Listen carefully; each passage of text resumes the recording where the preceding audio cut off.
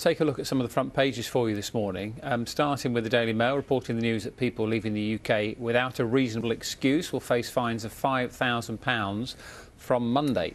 Well, the Times is focusing on exactly the same story as cases continue to rise in continental Europe. It also has a picture of the BBC journalist Clive Myrie. He's very jaunty there, isn't he? No, that's not how we're used to seeing him, is it?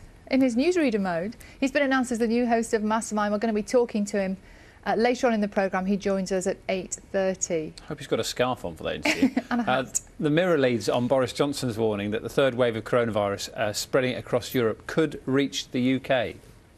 And the Denver Post, which is based in the US state of Colorado, leads on that awful news of 10 people being shot dead by a gunman who opened fire in a grocery store.